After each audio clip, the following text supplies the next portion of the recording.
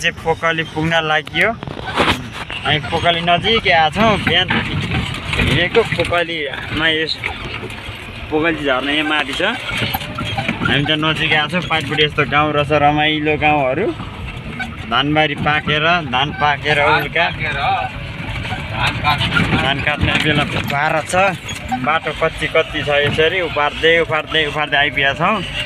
होमस्टेहरू यता माइक छ अरे हो। अब त्यहाँबाट बस्ने अनि पोकली घुम्ने। पोकलीको खोला चाहिँ आइरहेछ। बहुत रमाइलो छ भनेर निस्किया छौँ। छेउमै आइपुगेका छौँ। कहाँ कतिसम्म रमाइलो रहेछ हामी भिडियोमा देखाउने नै छौँ। पोकली झर्ना चाहिँ यहाँ रहेछ।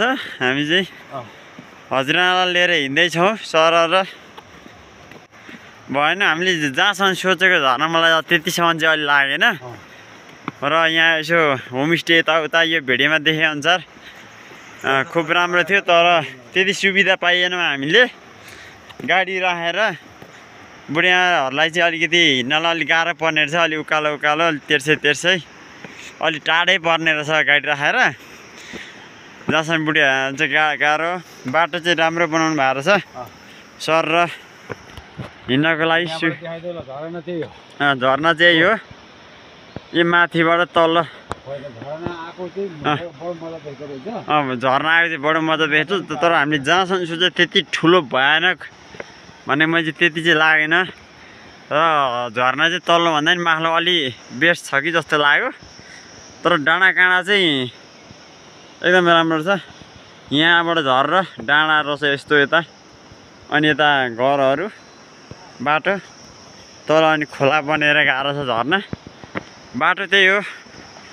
ठाउँ अलि चिसो यहाँ आउँदाखेरि अलि चिसोको लुगा लाएर आउने होला। तातो कपडाहरू। ठाउँ अलि चिसो हुँदो रहेछ। जोस रमाइलो। फाइनली पोकली झर्ना आइपुग्यो गाइस। बवाल रहेछ है। तर मैले जहाँसम्म सोचेँ त्यति अरू चाहिँ रमाइलो हुन्छ।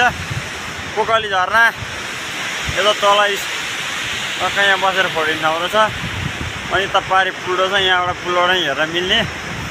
हल्का त्यही हाम्रो आउने क्या चिसो है, एकदमै चिसो। आमामा हल्का पसिना जस्तो हुने क्या त्यो पानीको फोहरा आउने है, त्यस्तो छ बवाल रूपमा।